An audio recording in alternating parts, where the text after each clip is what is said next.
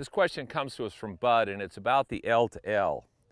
And he says when he tries to do the L to L, what happens is through impact, he does this. He says, so how can I do the L to L and not have my wrist flip? Well, the first thing is you want to understand impact. So if I set up to the ball and I go to impact, that's where my impact position is. So the club's in line with my left arm. Now, if I just stand and I just I straighten the club out, you feel how the club, when it pulls on my arm, that's what flattens my wrist.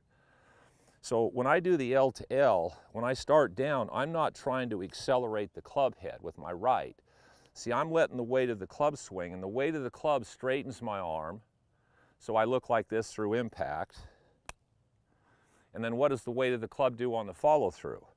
So I L, direct the momentum of the club, the weight of the club pulls on my left arm, and as the club's going past me over here, the momentum and the weight of the club, because my wrists are relaxed, what does it do to the club on the follow-through? It makes them hinge up on the follow-through.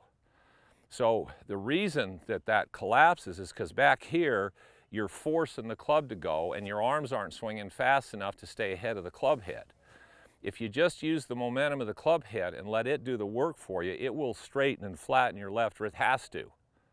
See, if I let the momentum of the club, if I come into the ball, my left leg pushes away and the club does this at impact, I can't do that because the momentum of the club is going to do this. Now, if this is relaxed enough, as that goes by, what happens?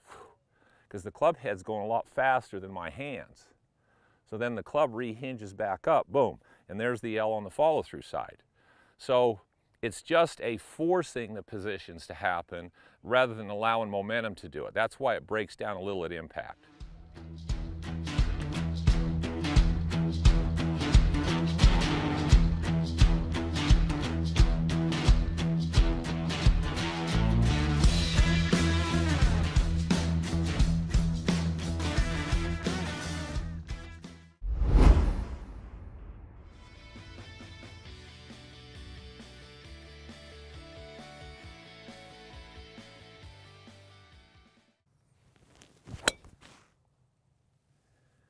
Be sure to subscribe to my channel for regular updates and tips.